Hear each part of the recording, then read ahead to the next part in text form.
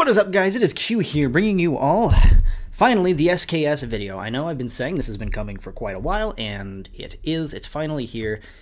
And so yeah, we're going to make this kind of not necessarily short and simple, but I'm going to try and run through things at a decent pace.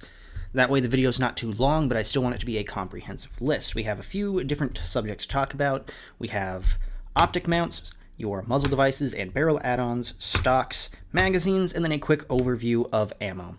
Specifically, kind of the history of 7.62x39 and kind of my suggestion for what I personally use. So let's get into it. So first of all, let's start with optic mounts. Of course, the SKS by default has iron sights, and unlike the AK, it doesn't have a side rail for optics. So that often leads people to ask the question, how can I put an optic on my SKS? Well, there's a few different options. The first thing you can do is remove the rear receiver cover.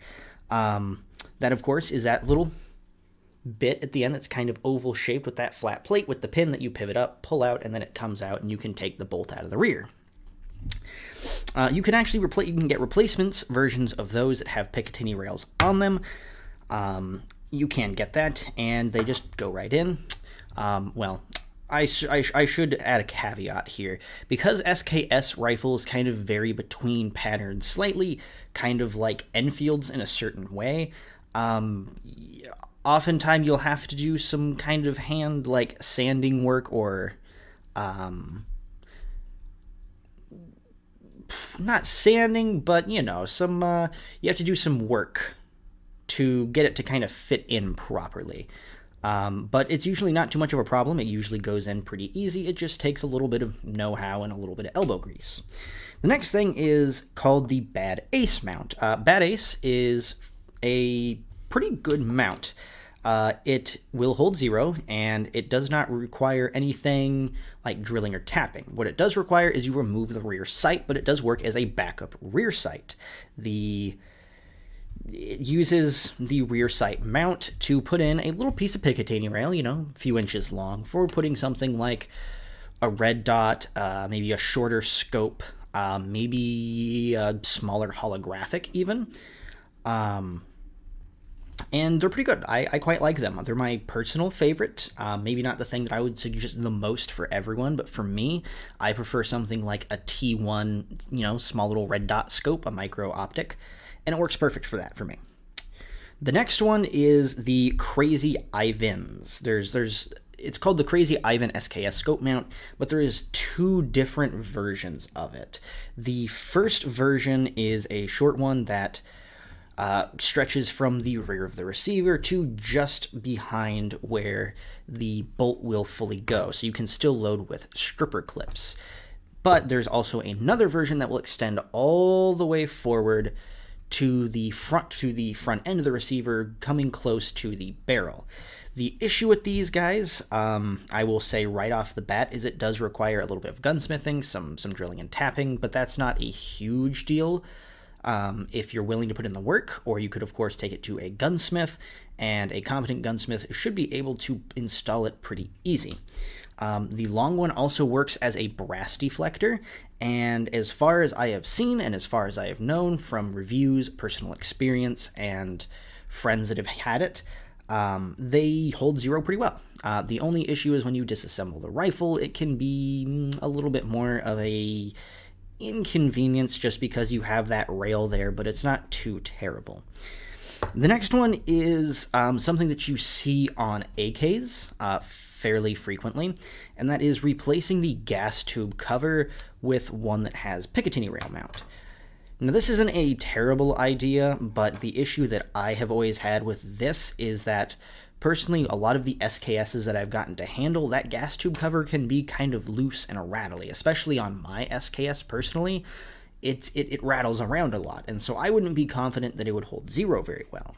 But if you just want a super cheap and super easy replacement to where you can have an optic of you'll be hitting approximately in this area, it works good for that. But if you're trying to do some serious shooting and you want to be fairly accurate, I wouldn't recommend it, especially since it's going to be out in front of the rear sight.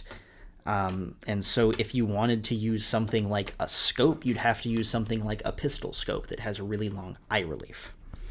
Next up is another version, or kind of, we're circling back to the receiver, the rear receiver cover. You can get them to where not only do they just go in and bolt on with the bolt, but they also have some additional clamps on the side that will go onto the sides of the receiver, and you drill and tap that to maintain a consistent zero, because those top covers, normally, even if you get it just perfect, they're still not going to hold zero very well, just because there's not a whole lot of positive locking on that thing. All the lockup is really happening at the rear. So there is another option for that if you like that style but want to have a better zero, you can go with that. The next thing is called the Quick Rail, quick spelled as K-W-I-K. The Quick Rail is kind of an in-between for something like the Crazy Ivan and the Bad Ace. It doesn't require any like drilling and tapping.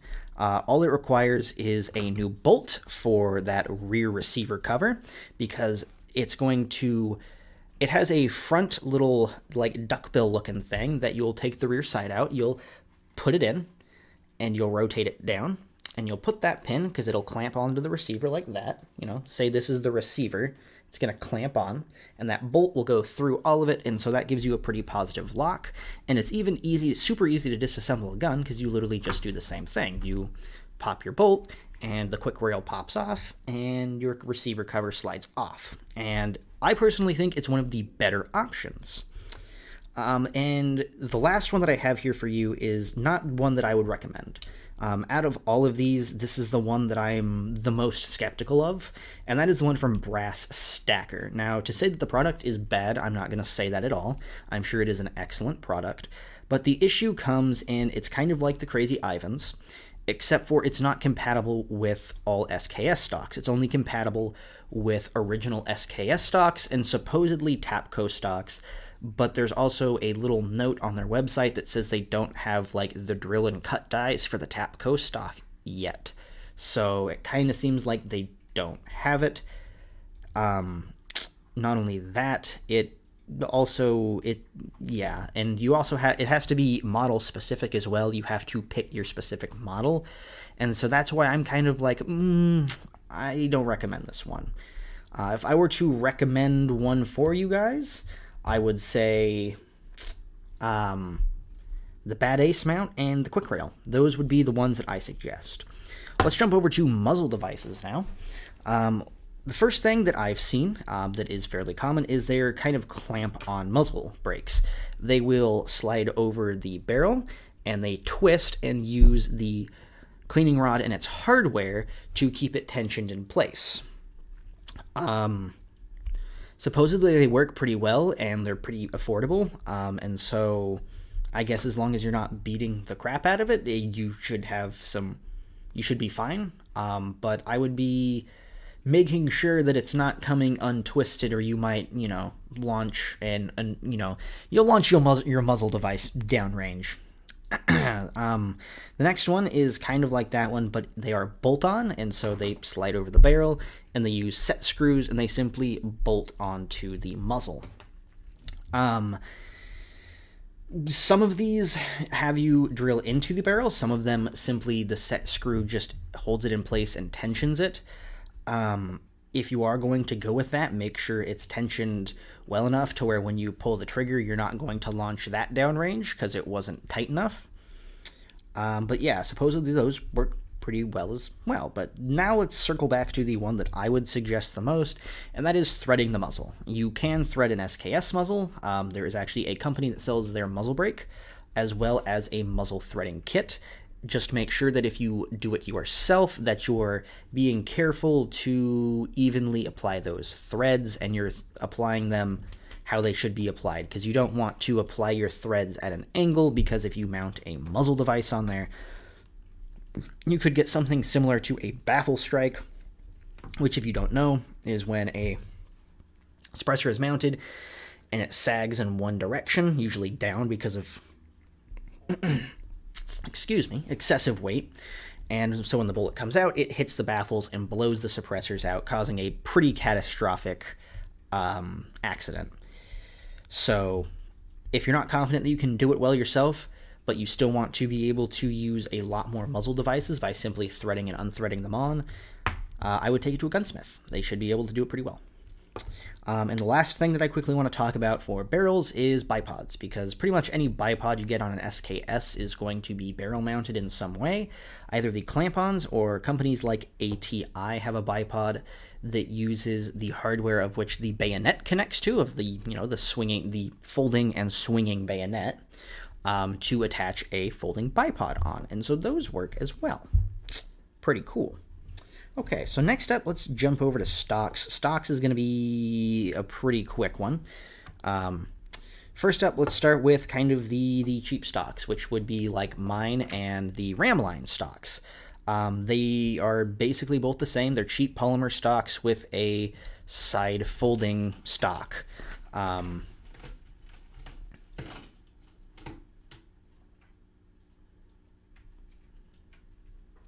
Sorry, my cat was sharpening his claws.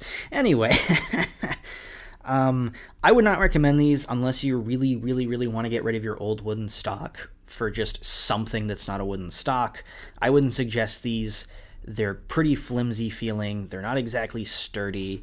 The stocks wobble. It's just not exactly the best option. Next up, you can actually get Tapco stocks. Believe it or not. No, I'm kidding. Everybody knows about the SKS Tapco stocks. Tapco has been making SKS stocks for years. They're not bad. They're not great. It's, a polymer stock for your SKS. The next up is kind of the next step up from that, in my opinion, and that is Archangel. Archangel actually does have SKS stocks. You can get an Archangel SKS stock, and it's just like an M1A Archangel stock. It's, the fancy setup, and, it's like having a Gucci SKS. They're pretty expensive, though, so if you're willing to put in that kind of money, maybe you have a really good example of an SKS that shoots particularly well. Why not? Next up is the one that I quite like, and that is the Fab Defense stock. The Fab Defense stock is a polymer stock. It's kind of reminiscent of the Archangel, but not as fancy. It has a side folding stock with a buffer tube adapter, so you can use M4 style stocks, AR-15 M4. Of your choice, and it will also fold. It also has pick rail on the top and bottom, and the magazine release has a new interface to where, because normally on the SKS you pull the little trigger to release the magazine. On that, it replaces, well, not replaces, but it adds on by adding a paddle, and so it's like a paddle release, like an AK or a H&K product, like a G3 or an MP5 that has that paddle release. And how it works is it simply goes in front of that little thing, and when you push your finger down, it pulls it back, and then it goes back forward when you release it. And so it kind of makes magazine changes and opening the magazine a little bit easier, and that's why I personally like the Fab Defense one. The next one is from, it's called the Sabertooth. But the Sabertooth is less of a stock and more of like a full chassis upgrade. It's milled aluminum. It's really solid. You've got pick rails. You've got all kinds of fancy stuff with able to be used for all kinds of different magazines. It's high quality, and it kind of, in my opinion, is as modern as you can really get with an SKS stock, but you're definitely going to be paying a pretty good price. They run more than $300 on average, but they are pretty nice from what I've seen. I haven't been able to find a ton of them here in the US, but they're pretty popular in Canada, it seems, where the SKS, I believe, is an unrestricted rifle there. Next up, I just want to briefly talk about it. Milsurp stocks, the standard wooden stocks, they work fine. You shouldn't, if you're wondering, should I really replace this? If you don't want to, you don't have to. If the wooden stock works fine for you, it works fine. There's nothing wrong with it. They're good stocks. And on top of that, there is always, of course, the option of omitting the stock or cutting it short or removing it from a folding one to have a pistol grip only SKS. I would not suggest it, because while I have shot my SKS with the stock folded a few times just for fun, it is not at all practical, and it's not something that I would want, because the SKS is a fairly heavy rifle. It has a fairly long barrel most of the time, and it just doesn't balance well like that. And so you're better off having, if you really want to shoot an SKS as a pistol grip only, just get a full side folding stock like the Ram line, and that way when you inevitably want to shoot it as a rifle, you can. Next, let's jump over to magazine options. So the first one is your standard magazines. Of course, the SKSs were originally designed to use 10-round fixed internal magazines. I personally love these things. Well, I don't have one on my SKS. That's because that's how my SKS came. They work fine, you know, if you only need 10 rounds, you can always load with stripper clips, unless you use one of the Optic Mounts previously mentioned. That would cover the receiver. And so that kind of leads into the next thing, which is the retrofit kind of duckbill magazines, which is what mine uses. Those are the magazines with that really long, like, duckbill looking thing, because you got your magazine, but then you got that long piece of plastic or metal. That's to interface with where the old magazine originally hinged at. That's why it also kind of has that little dip shape at the end.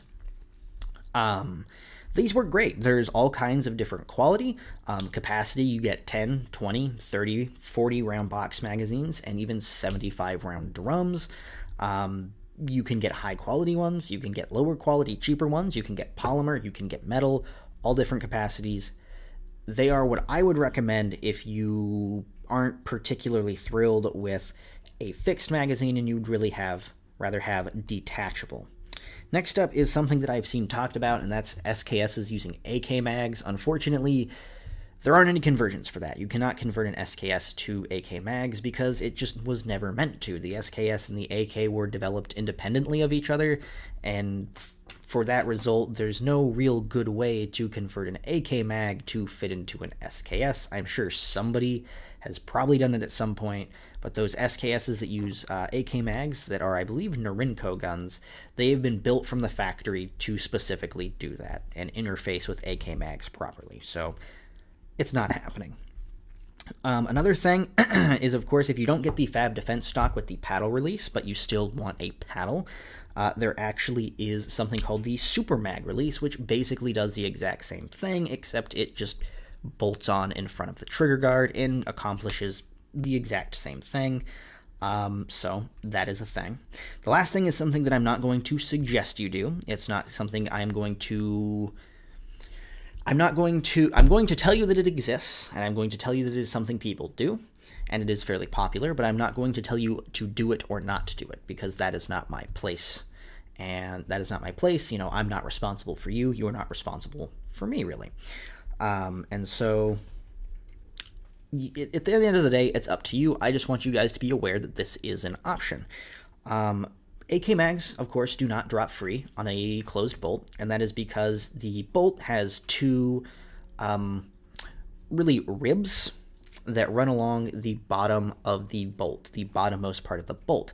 Those are actually there because the bolt will, or those ribs will slide in between the magazine, the feed lips of the magazine. My bad, sorry, I kind of got a little jumbled in my own head there. But it interfaces with the feed lips, and so it locks onto the feed lips. And so that's why you can't pull it out, because those feed lips are grabbing onto the bolt. Well, less so they're grabbing onto it, and more the bolt is sliding in and preventing it from being pulled out. You can actually grind those down. You can grind those ribs down. Be careful if you do it. Don't do it too far back. There are tutorials that you can find to do it, and it will allow your mags to drop free. But like I said, I'm not going to say that you should do it. I'm not going to say that you shouldn't. Just that you can. Just make sure you're very careful modifying, you know, a major pressure-bearing component such as the bolt. Finally, let's talk about ammo. So the first thing that I want you guys to be aware of is corrosive versus non-corrosive ammo. Smokeless powder, also known as nitrocellulose, which is what we use as modern gunpowder, of course, originally had corrosive salts in it.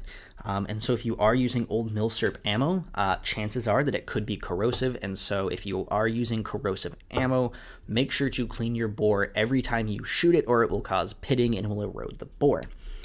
with that out of the way, let's go ahead and talk about kind of the history of 7.62x39 very briefly. So, of course, it was originally known as the M43 cartridge because it came out in 1943 alongside the RPD. They had been working on this cartridge for a while before this and had something like 300 different cartridge designs, and everybody that was anybody in Russian arms manufacture was working on this project. Finally, they decided on a cartridge that had a 41mm long case with a bullet that is slightly shorter than our standard 7.62x39 bullets today. This was the original M43 cartridge, and it was used up until 1947. In 1947, they would switch to what we now know as 7.62x39, with the PS cartridge. The PS cartridge, which a steel core had a steel add-on and a steel core, I believe, with, of course, lead. It was a pretty basic lead bullet with a little steel add-on at the very end to stabilize it in flight and give it some added weight.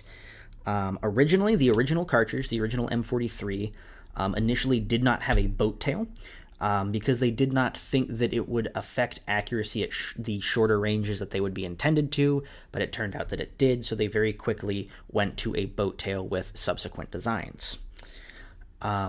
The reason that it was originally the reason that we went from 41mm down to 39mm is they decided with the 1947 update to the PS, they used a slightly longer bullet, but they wanted to keep the overall cartridge length so it wouldn't be too hard to convert existing guns over to this slightly updated cartridge, and so the bullet is slightly longer and the case is slightly shorter.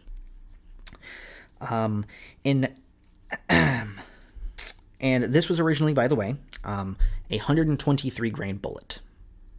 That was the original standard that we have. In 1967, Yugoslavia would come out with what they would call the M67 cartridge. It was considered to be an upgrade over the PS cartridge because it deleted that steel add-on at the tail, which made it a shorter bullet. They are quite a bit shorter, the actual projectile, and it also made it lighter, but it also had one effect.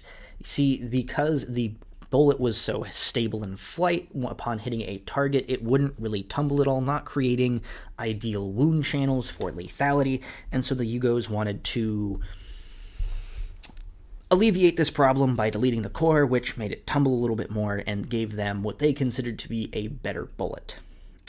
Eventually, the Russians would update the PS cartridge with a new cartridge, which would be the PB.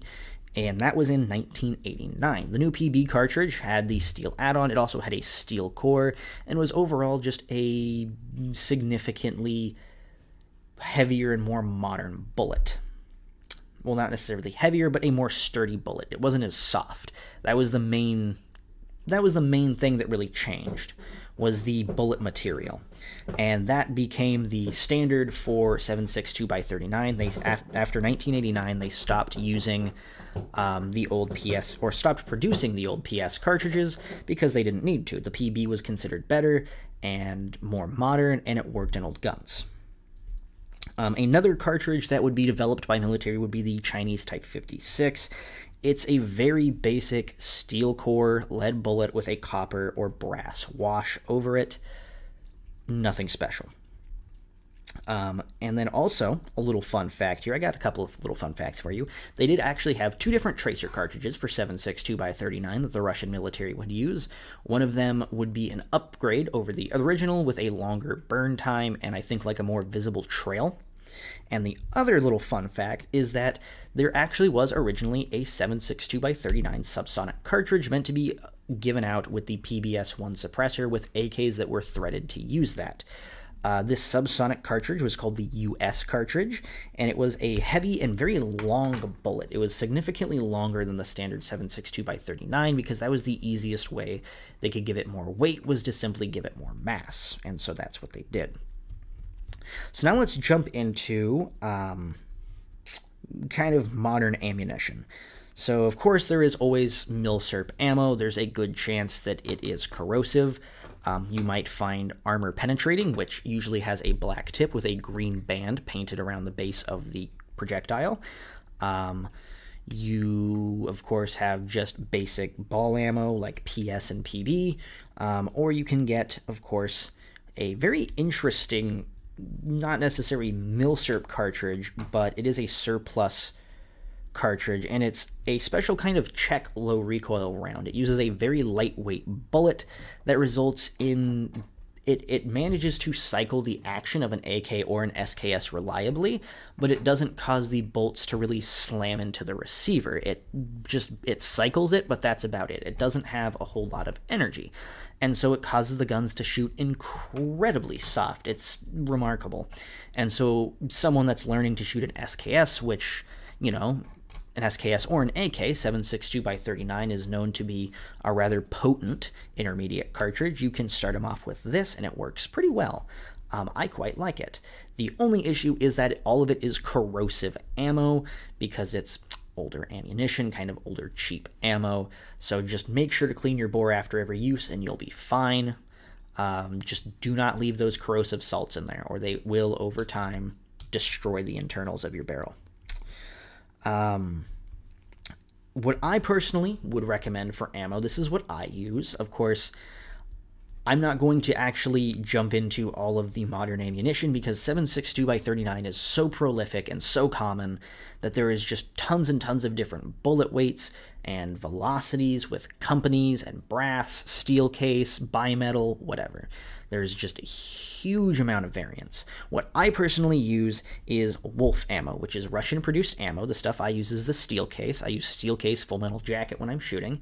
It also comes in soft point ideal for hunting, because 7.62x39 is quite the good hunting cartridge for deer and similarly sized animal.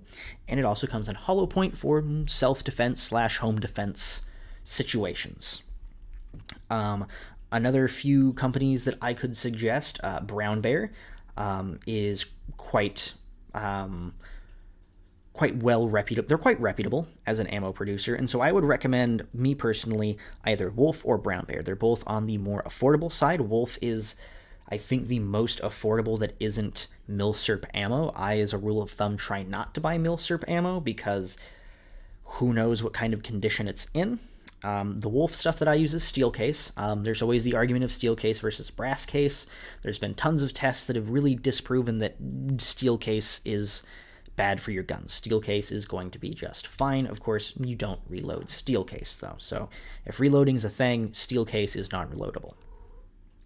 But it works fine. I've never had any issues with the Wolf ammo except for one cartridge that it seemed like it might have been something went wrong, and so it was downloaded, and so it caused a malfunction. But past that, that is the only one that I've had an issue after putting hundreds and hundreds of rounds of the exact same brand and type of cartridge downrange, and so I would highly recommend it. And so now let's kind of get into my conclusions really quickly. And what I would suggest. For optics mounts, I would either suggest the Bad Ace or the Quick Rail, depending on the kind of optic you want to use. The muzzle device, I would suggest, honestly, either getting it threaded or... yeah, get it threaded or go with the bolt-ons. The bolt-ons seem to be fairly popular and fairly reliable for not going flying down range, and they don't take a whole lot of modification to your weapon. As for stocks, there is a clear and present winner to me, and that's the Fab Defense stock. I think it perfectly blends affordability with modern features. As far as magazines, once again, another clear winner here is, in my opinion, the retrofit duckbill magazines. I think that, personally, they're everywhere. There's different qualities, different prices, different capacities. It really is the most flexible option, because you can either run, if you only want to do some plinking, you can run 10 round mags, use stripper clips, or if you want to maybe shoot a little bit more, you can use 30 round mags, even the 75 round drums. But be wary, the 75 round drums are notoriously unreliable, which does not surprise me because they're kind of cheap. And for ammo, like I said, Wolf, the Wolf ammo or the Brown Bear, both work pretty well. So I hope you guys enjoyed the video. I know it's a little bit later than I said it would be, but originally that is. It is going to be hopefully out, and everything will be prettied up and uploaded before the end of January. And so, yeah, I hope you guys enjoyed. I hope this was informative and short enough to where, it allows a good amount of information and ideals for you guys. I made sure all of the things that I have mentioned you can find on the internet very, very easily. It's not going to take you, a lot of deep searching through like forums and stuff to find all of this stuff. You can find on like the first page of Google. So I made sure to do that. So yeah. Thank you guys so much for watching. If you enjoyed, the like button's down below. Feel free to hit it. It doesn't cost you anything. It only takes a second. If you are new to the channel, why don't you hit that subscribe button? It's free. And you can always unsubscribe later if you end up not liking the rest of my content. And of course, as always, my Patreon is in the link down below. I don't expect anyone to do anything with that yet because I'm very small, but it is always there if you want to take a peek. So, I hope you guys enjoyed. And I'll see you guys next time. I believe my next video is probably going to be on the ammo shortage and what's going on and when the end will be. So, I'll see you guys then.